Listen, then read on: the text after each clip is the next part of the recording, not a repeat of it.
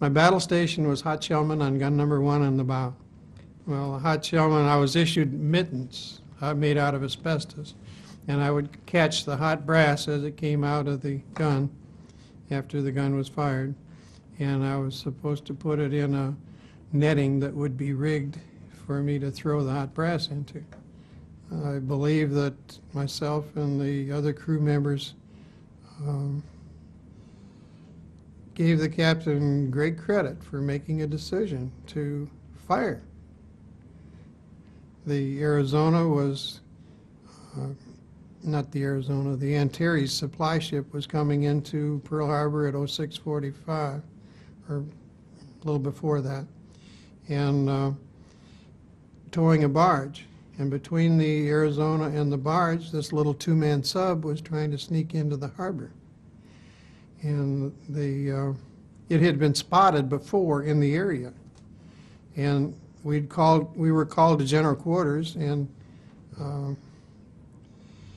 they lost track of it.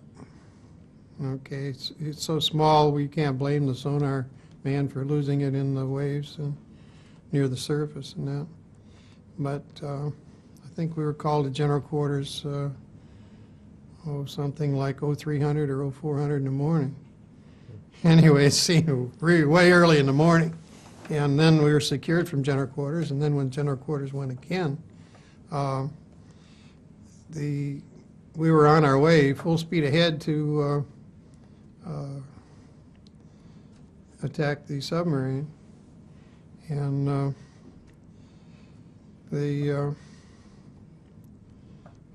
as I understood it, the captain said, all ahead flank, stand by to ram, commence firing. When we fired at the sub, it was 100 yards away. And when gun number 3 fired at it and hit it, it was only 50 yards away. The gun number 3 hit at the base of the conning tower, and I'm sure it killed the Japanese commander of that sub. Bye. Looked like a 50-gallon oil drum on top of maybe 3 or 4 of them that were laid down below it with a broomstick sticking up.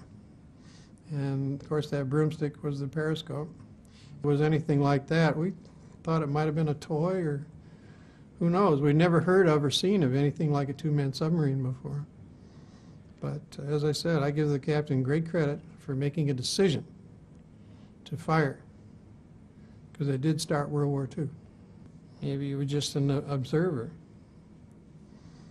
We found out later that it not only had 2 torpedoes, but it also had a 500-pound detonation charge in the stern, and that the skipper of that sub was supposed to come alongside another ship and blow himself up along with the other ship that he was alongside.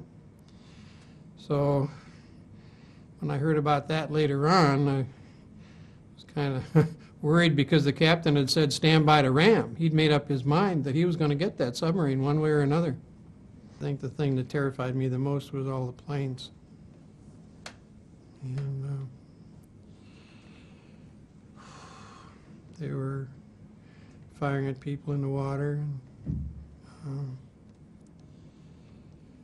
then we had to go into West Lock, which is where the ammunition was all stored, and we had to reload, take on board some more ammunition.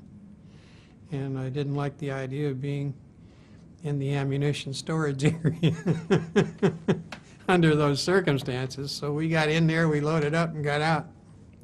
I left the ward about 6 months after the December 7th attack.